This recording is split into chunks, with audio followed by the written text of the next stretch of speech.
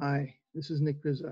This is the 9th video in a series of videos called Practical Applications for Water Treatment Plant Operators. These are exam questions that tend to show up on your licensing exams. We're here practicing to get ready for our exams this fall. So let's take a look at the screen that I'm going to share with you. And we'll get into this presentation. And again, we're using practical math examples from the Lake County, Ohio water treatment plant, Bacon Road Water Treatment Plant, and we want to thank them for their kind contributions to helping us out here. Okay, so this is again the 9th in a series of license exam training modules for water plant operators.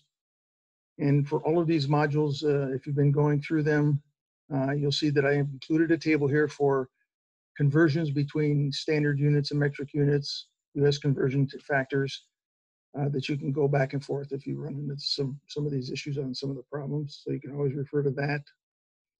We also put in some information about the Bacon Road plant here. This is a 9 MGD conventional water treatment plant. They don't recycle their spent filter backwash water. In the month, they treated a little over 89 million gallons. And we got some filter information on this module here. We see that the unit filter run volume, which is the number of gallons produced per square foot of filter surface area during the entire run, is going to be listed, and we'll show you those values in the next slide. It says that the water treatment plant has 4 dual media filters, and they are listed at 11 feet by 33 feet each. It says that the water treatment plant uses an alum polymer blend for coagulation. The specific gravity of that solution is 1.295, and it is 45% dry basis alum. Using that product and treating Lake Erie water, the water plant produced 696,949 gallons of sludge for the month. That was 0.9% average percent solids. They sent it to their thickeners and added a polymer to it, and the final solids that they pumped out of the lagoons out of the thickeners was 8.8%. So with that information, let's go ahead and launch into some of these questions here. We see that we have filter operation data this time. We got the hours of operation for each filter, the average unit filter run volumes, the number of backwashes. Notice for filter number 3 and the third column, they did not give us the hours of operation. So we're going to try to figure that out as we go along. They show us how much backwash water we used in gallons. And of course, the turbidities, the highest recorded turbidities out of each filter, which look pretty good to me. Okay, so let's go to question number 1. And remember, when I throw these questions up at you, you can always pause the video if you want to try to work them out with pencil and paper and a calculator, and then start the video and see how I come up with an answer.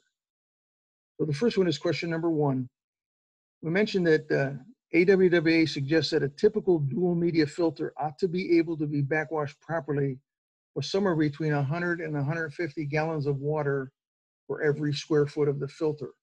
So if we know how many square feet we have, and we divide that into the amount of gallons that we use, it should come out to somewhere between 100 and 150. And that's a good operational value to have, because if your operators are using too little or too much water, this value will tell you that.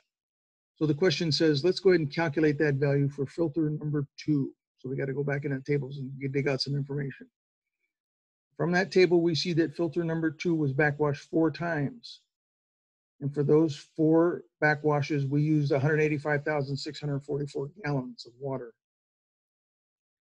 So the gallons per backwash would be that 185,644 divided by those 4 washes, where on average we used about 46,411 gallons for every wash.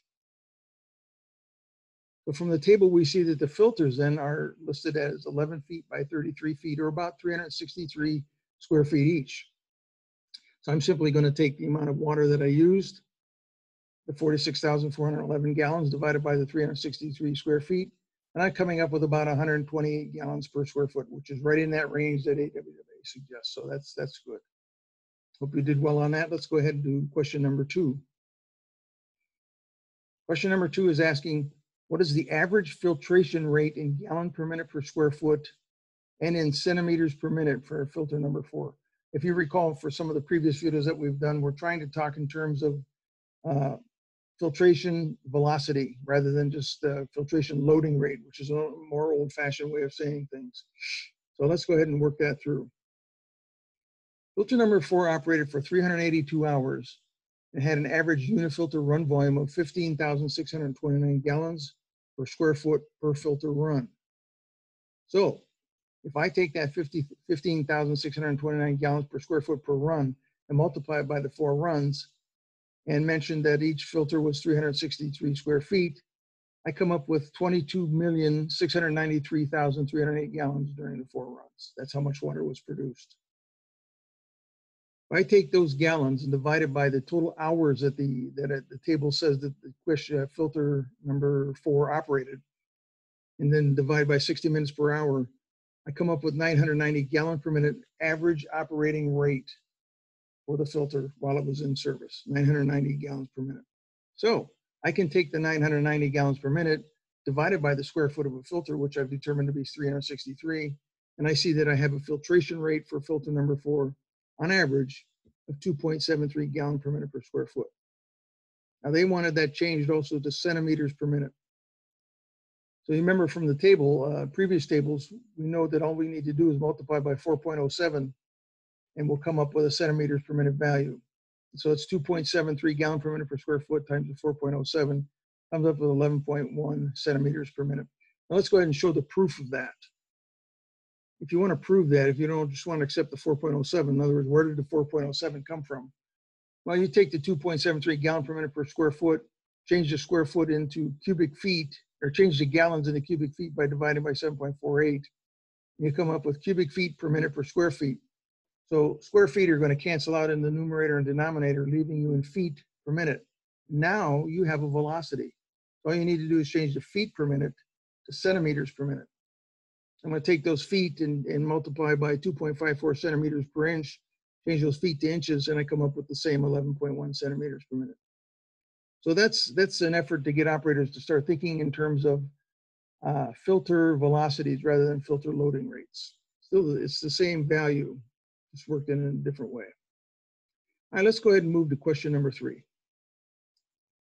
It's asking how many milliliters per minute alum polymer blend should be fed to achieve a dosage of 20 milligrams per liter dry basis alum when you're treating 3.2 million gallons per day.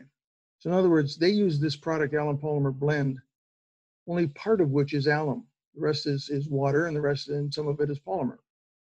So we're going to find in the table how much of that is actually alum, dry basis alum, and then we can go from there. If I go into the tables, first of all, I did a basic dosage problem first. Let's do that first. I took the 20 milligram per liter dry basis alum that they're wanting us to find and multiplying by the 8.34 and the 3.2 mgd. And I would have to feed 533.76 pounds per day dry basis alum, according to this question. Now I go into the table and I see that the alum polymer blend is listed as 45% dry basis alum. In other words, of this liquid product, only 45% of it is dry basis alum. The rest is the water that it was dissolved in and the polymer that was added to it. If I take the 533.76 pounds of dry basis alum required and divide it by that percentage, I'll come up with the amount of alum polymer blend that I would have to feed in pounds per day, which was 1,186.13. But now they're asking for milliliters per minute. So I'm going to have to take that pounds and convert it to gallons, and take the gallons and convert it to minutes. So here's how I did that. I take the amount of pounds per day that I needed to feed that I just calculated, and I multiplied it by the fact that 1 gallon weighs 8.34 pounds times the specific gravity of 1.295, all of which I found from the table. It's about 10.8 pounds per gallon. So that tells me that I would need about almost 110 gallons per day. Now it's just a simple matter of taking that 110 gallons per day, or 109.82 gallons per day, and turning it into minutes and into milliliters. And here's how I did that. I take the 109.82 gallons, multiply by 3,785 milliliters per gallon, and I come up with a feed rate of 415,684.2 milliliters per day needed to be fed. Now it's just a simple matter of taking that and dividing it by the 1,440 minutes in a day, and I come up with a value of 288.6 milliliters per minute that it would need to be fed to achieve what was asked in the question. Now I hope you did well on that. Let's go ahead and move to question number 4. Question number 4 is asking how many gallons of thickened sludge were pumped to the lagoons in the month. If you go into the tables, you'll see that the plant produces sludge coming out of the said basins, and that goes over to a thickener. Thickener is takes these solids, liquid sludge, adds polymer to it, lets it settle for a while, and then the supernate is decanted off to NPDES permit discharge. And the thickened sludge is then pumped over to the lagoon. So what that does is allow clear water to be sent away back to nature, and only the solids or thickened solids being sent to the lagoon. So that's less amount of solids less amount of sludge that you have to send over to the landfill. So from the table, we see that the water plant produced 696,949 gallons of sludge for the month, and that sludge was 0.9% average percent solids. I like these kind of problems because it allows you to use the formula V1N1 equals V2N2, which means the original volume and concentration is going to equal the final volume and concentration, and there's a relationship between them. We see that after thickening those solids, the solids content increased to 8.8%. So in other words, this almost 700,000 gallons of sludge was very thin at 0.9%. And after adding a polymer and thickening it, we got it up to 8.8%. So some of the water must have been disposed of. How much sludge would be left if we got the concentration up to 8.8%? And that's what they're asking you in the question. So we set up the formula V1N1 equals V2N2. And when you use a formula like that, you've always got to have 3 values, and you're always looking for the 4th. In this case, we're looking for V2. So we're gonna solve for V2 by multiplying V1 and N1, dividing it by N2. And that's what I do here. I take the V2 equals the 696,949 gallons times the 9% or 0.09% or 0.9%, I'm sorry, 0.009 divided by 0.088. I come up with about 71,280 gallons of sludge sent to the lagoons. All right, question number 5, and this is the last one coming up. It says if the average filtration velocity for filter number 3 was 10.8 centimeters per minute, how many gallons of water did it filter in a month and how many hours did it operate? If you go into the tables, you see that they did not give us the hours of operation for filter number 3 like they did the other 3 filters. So they want us to derive that. If we're going to do a question like this, we're going to have to make certain assumptions based on the data that was given to us. There's nothing much else we can do. Here's the way I work through this. I took that 10.8 centimeters per minute and divided it by the 4.07. You may recall a couple questions earlier, we multiplied a number by 4.07 to change centimeters per minute or gallons per minute per square foot to centimeters per minute. Now I'm doing the reverse of that. I'm going to take the centimeters per minute and divide it by the 4.07. And it comes up to a filtration loading rate of 2.65 gallon per minute per square foot. That's our filtration rate. Now from the table, we see a couple of things. I see that the average unit filter run volume for filter number 3 was 14,493 gallons per square foot per run. We also see that in filter number 3 that it was washed 3 times. Now here's the assumption I'm making. If it was washed 3 times, that implies that it ran 3 times. I can find no other data that tells us anything different than that. So I'm going to have to make the assumption that we had 3 filter runs. And those runs were characterized by a unit filter run volume of 14,493.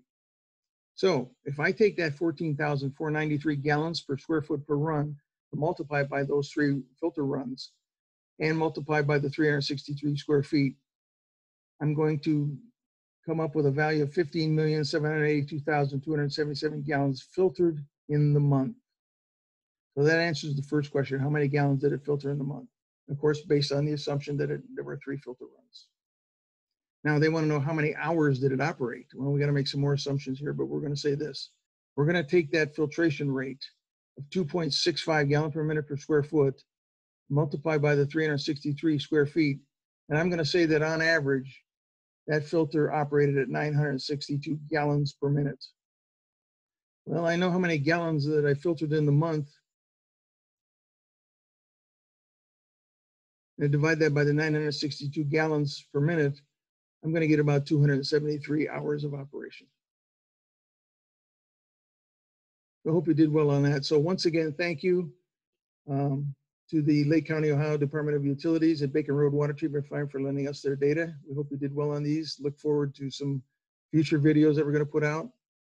And If you come back to this video or the other videos, you'll see some other links that are going to apply here. They're going to come up that you can click on. You can access more of these videos in this series or some other series that we've put together. With that, I hope you've gotten all of these problems correctly and look forward to seeing you in the future. Hope that's been helpful to you. Check back. Okay, thanks.